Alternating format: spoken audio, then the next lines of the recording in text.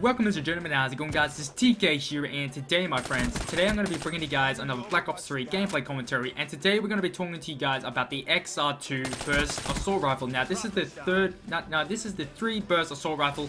Now, as you guys know, we have the M8 and the XR2, so those are the two burst rifles that we actually have inside the game, and I got to say that the XR2 is just absolutely crap. So you unlock the M8 at like level 28, I think it is, and then you unlock the XR2 at like level 38 or something like that, or 42 or something like that. I don't exactly remember. And I have to say that this gun is the worst. Like the M8A7 is definitely going to be the best gun in the game. It's just because of the fact that the M8 is just a very, very powerful weapon, and now they're just going to increase the kick and slow down the burst cycle rate. So the burst cycle rate is going to take longer for you to take your second burst from your first burst, and the gun is still going to be absolutely amazing. Now with the XR2, I do not know how this gun is going to get any better, just because of the fact that this gun is just very, very weak, and it just doesn't do anything. Now inside this gameplay, you guys can see this was me actually using, like, I think it was called the Sentinel default class, I think it is. So this is the gameplay that I got for you guys, which is the suppressor with the XR2. That is what you're seeing inside this gameplay. I did use the weapon when I locked it inside the Black Ops 3 beta, but I just could not use it. Like, it was just so bad.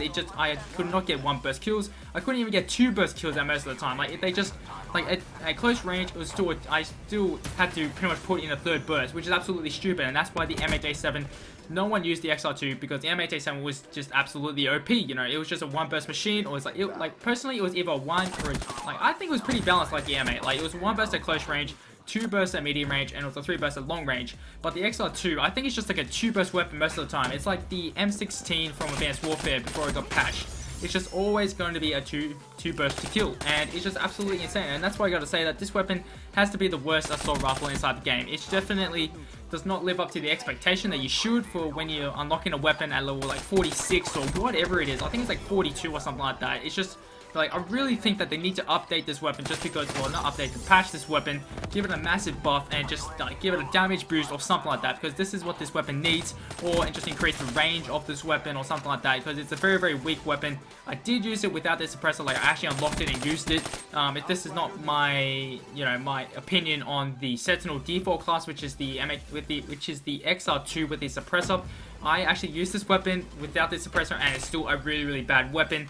But, guys, that is pretty much what I'm going to say to you guys. Do not use this weapon when the game fully gets released. Wait for it to actually get an actual buff before you actually use this weapon, because that is what this weapon needs. It needs a buff, because it's just way too weak. It's a two burst to kill, and that's why the M16 got buffed, because, you should be able to get one shot kill. No, not one shot kills, one burst kills with a burst weapon. And definitely the M8A7 is definitely going to be the gun to go for. Even with the XR2 getting a buff, I still think that the M8A7 is going to be the best gun to use inside the burst rifle category. But if you guys did enjoy this video, make sure to smack that like button. That'd be greatly appreciated. Let me know what you guys think of the XR2, if you guys actually did use it inside the Black Ops 3 battle. But until then, I'll catch all you in my next video. Remember to stay true, and see ya.